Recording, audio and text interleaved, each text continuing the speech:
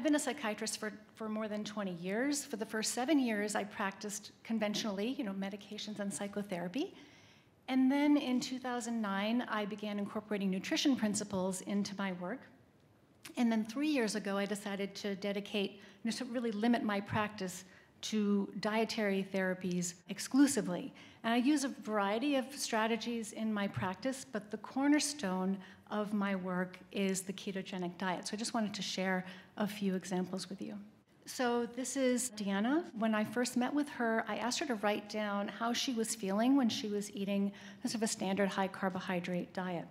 And so, she used phrases like, irritated and unproductive, hopeless, no life at all. And she met full criteria for food addiction using the modified Yale food addiction scale, 11 out of 11 symptoms, full criteria for generalized anxiety disorder, and full criteria for depression, falling into the severe depression range on the Beck Depression Inventory. In fact, she was so depressed and overwhelmed that she really couldn't follow a ketogenic meal plan. So I asked her, keep it simple, just for the first week or two to get the ball rolling. Why don't you try just eating only meat and nothing else, and see if that helps. And so within 4 days, her blood ketone level was 2.1 millimole. And within 12 days, she no longer met criteria for any of the 3 diagnoses she had met full criteria for 12 days before. And you just don't see results like this in conventional psychiatry. Having practiced conventionally for so long, I can tell you this. And then she wrote, after just 1 week of eating no carbs, there's a dramatic change.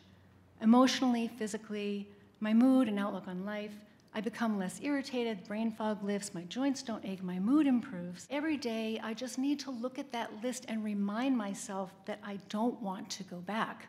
Carbs, for me, destroy my life, period. For 50 years, Bella's recurrent manic symptoms required lengthy hospitalizations twice a year. And as she entered her 70s, she began experiencing new symptoms of psychosis, which she hadn't had before. So, for example, she was convinced people in her building were breaking into her apartment and stealing her belongings. Her daughter had to install cameras in the apartment to try to reassure her.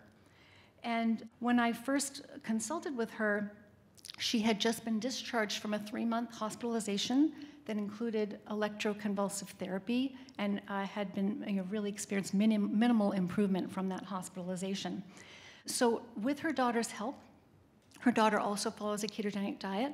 She started a strict ketogenic diet with the support of a keto meal delivery service, supplemented with 2 keto smoothies per day. And within 2 weeks, her symptoms began to improve cognitively. She began to become clearer, and her psychotic symptoms began to be reduced. So I wanted to share a statement with you from her daughter, who knew that I was coming to this conference today. She said, before starting on her metabolic health journey, my mother was on very high doses of psychiatric medication and was still not well. Dietary changes have allowed her to decrease her medication, but even more importantly, they've given her a better quality of life. She no longer has paranoid thoughts, and she's not been hospitalized or even hypomanic for almost a year. And Bella herself wanted me to share this statement with you. Before keto, I could not go down on my medication without landing in the hospital. Because of keto, I've gone completely off of clozapine, it's a powerful antipsychotic, from 550 milligrams down to 0 milligrams. I've now started reducing my quetiapine, another antipsychotic, and have already gone from 800 to 400 milligrams without a problem. And really delighted with the diet, she told me, it's like a mini miracle, everything's coming up roses. This is Carl. Carl is a salesman and avid cyclist with lifelong depression and anxiety. Years ago, he went to a private psychiatric clinic and had brain imaging as well as many specialized tests and full evaluation. He walked out of the clinic with 3 diagnoses and 3 new prescriptions. The medications triggered the first manic episode of his life, and that eventually led to a marijuana addiction and nearly destroying his marriage and his career. He was really desperate and consulted with me because he wanted to try a carnivore diet. He believed that that would be the fastest route to recovery. When I first met with him, he met full criteria for generalized anxiety disorder, also had some depression as well. He did not meet criteria for mania or hypomania. To his great credit, he had years before conquered his marijuana addiction and decided to manage his mood disorder with rigorous exercise. And the rigorous exercise did help. It didn't completely resolve his symptoms, but it made a difference until there was an increase in stress at work. And that triggered a 3-month period of agitation, restlessness, and insomnia. When I met with him, for the first time, he was walking between 8 and 25 miles per day to try to get rid of this energy. So he wanted to do a carnivore diet, so that's what I supported him in the beginning. And he was in mild ketosis by urine testing, and within 2 weeks, he started to feel better. And at 6 weeks, he scored 0 on both of these tests. And he said, at that point, just another awesome week, 6 weeks without any symptoms of anxiety, agitation, depression. Overall, I'm consistently feeling better than I have for my entire life. And this is an interesting case because despite eating 3 to 4 pounds of fatty meat per day, he wasn't able to regain the 10 pounds that he'd lost during that 3-month period of agitation. So we added back in some carbohydrate from whole foods, primarily root vegetables and yogurt. He really missed yogurt. And we landed at about 100 grams of carbohydrate per day. And with his intense athletic activity, that wasn't an issue. And he remained 0 on both of these scales even a full year later. And then about 8 months ago, he substantially broadened his diet.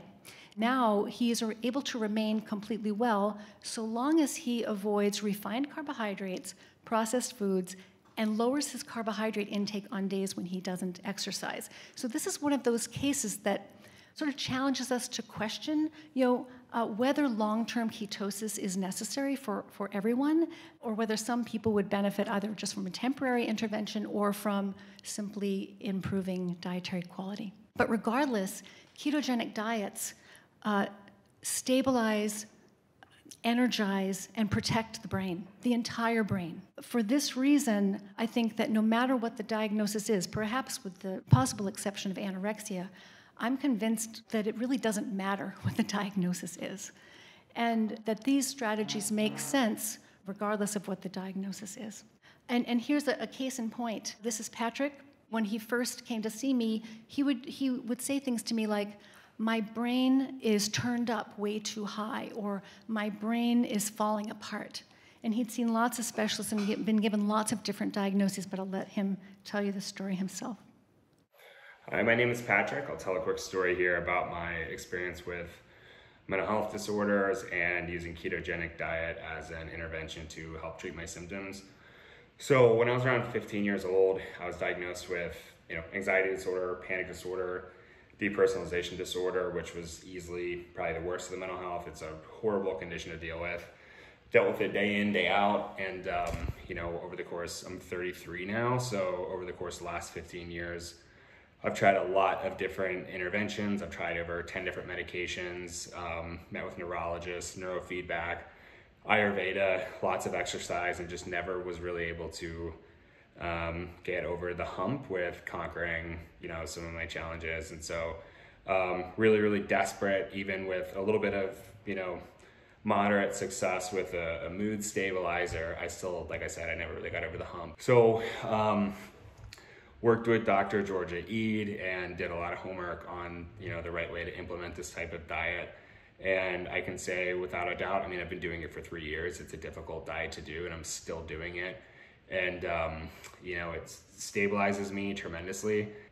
Grieving the loss of all the different foods that I like, and I still do this diet, it makes me a lot more stable with my mood. It reduces my symptoms. I get less agitation, and I just feel a lot better when I do this diet. So highly recommend it for people out there struggling with their mental health, especially if they'd failed, more mainstream medications. I think this really is something that works and needs to be considered for more people.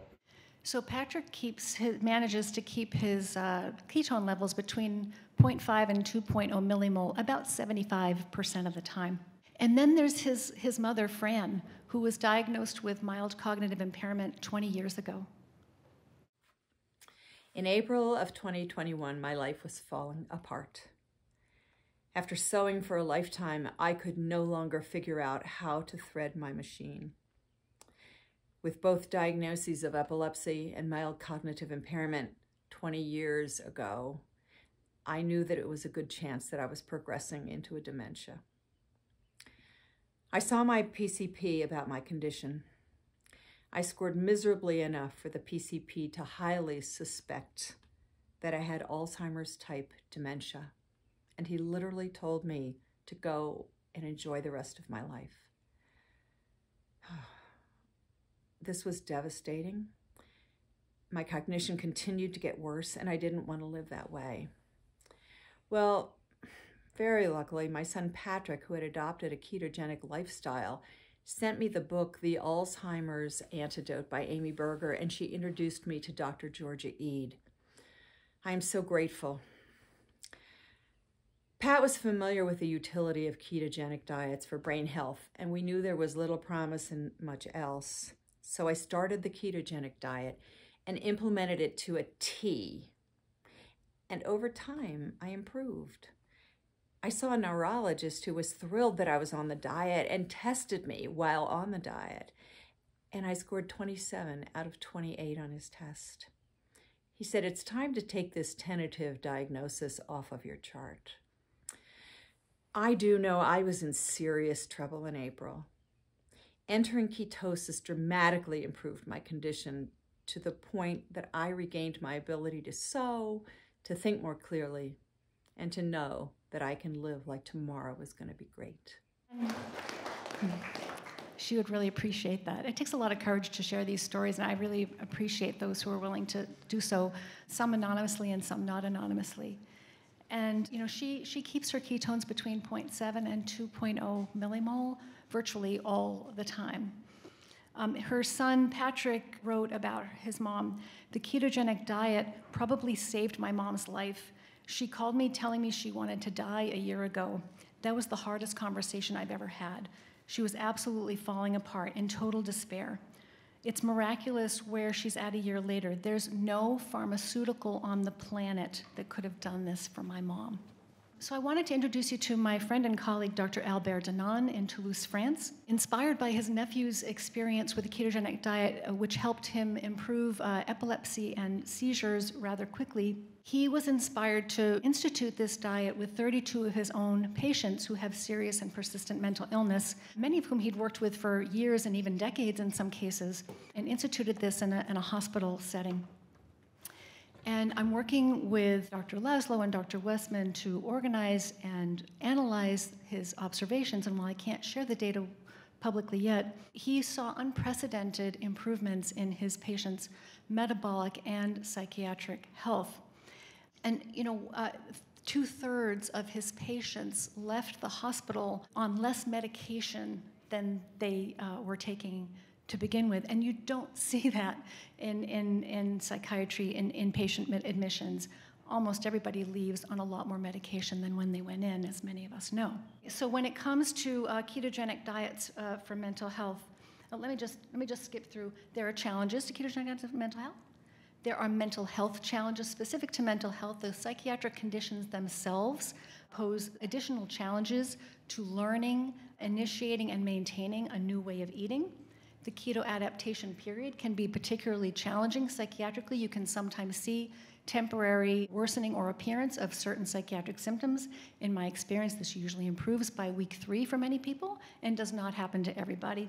But these people need support, education, monitoring, close monitoring, and it's very hard to come by because there are many systemic obstacles to seeking metabolic care for mental health diagnoses, many of which are listed here, including cost barriers to care. There are no billing codes. Most clinicians in this space do not take insurance, including myself, although I do a lot of pro bono and reduced fee work for longer-term clients, including all of the people whose stories you heard today. So I will leave the discussion of how to move the field forward to the rest of you.